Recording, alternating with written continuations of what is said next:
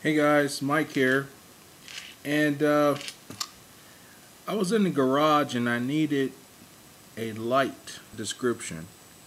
And what it does is it turns the iPhone 4's LED flash into a flashlight. I'm going to demo it for you right now.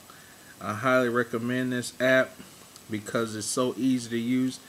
You open it up and it automatically turns your light on. It is iAd based, so of course, because it's free. Anyway, to turn the light off, you just press that. The light goes off. You touch it again, and you know it turns the light back on. You can't beat that, especially for the function and the ease of use. The whole screen is just an on and off switch.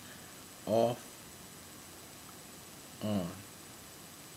And of course the trade-off is you're going to have decreased battery life if you keep the light on.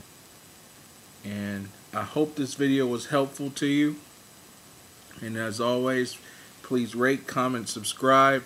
Make sure you're subscribing for the 1,000 subscriber Apple iPod Touch giveaway.